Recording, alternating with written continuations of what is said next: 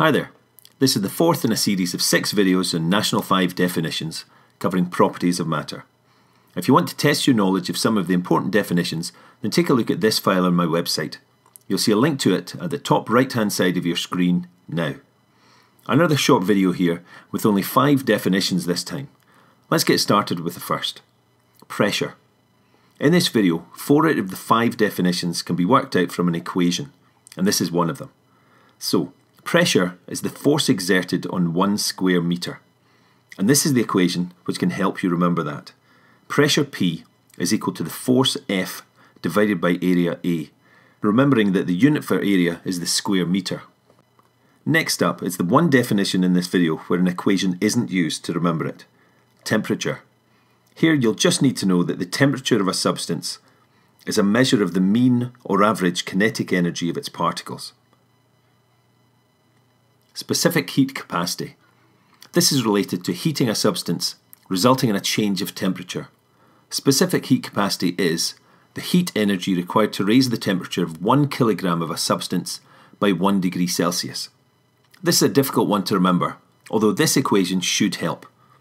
To make specific heat capacity C the subject of the equation, you have to divide both sides by m delta T, like this. Specific heat capacity C is equal to heat energy, EH, divided by mass m in kilograms, multiplied by change in temperature, delta T, in degrees Celsius. Make sure that you can see the link between the equation and the definition before moving on. Here's the next one, specific latent heat of vaporisation. This one is again related to heating a substance, although since the substance is at its boiling point, it results in a change of state. Here's the definition.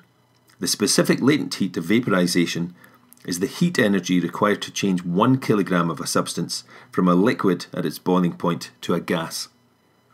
This equation should help you to work out the definition as long as you remember the change of state.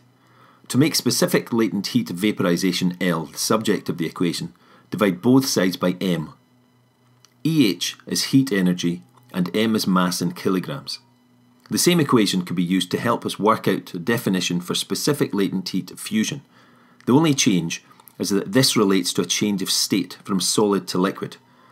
So, specific latent heat of fusion is the heat energy required to change 1 kilogram of a substance from a solid at its melting point to a liquid.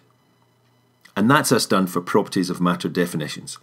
If you want to receive updates on new videos, then remember to subscribe to the channel and tell your friends and classmates about it. For more information on upcoming videos, summary sheets and so on, visit physics-podcast.co.uk. Thank you for listening.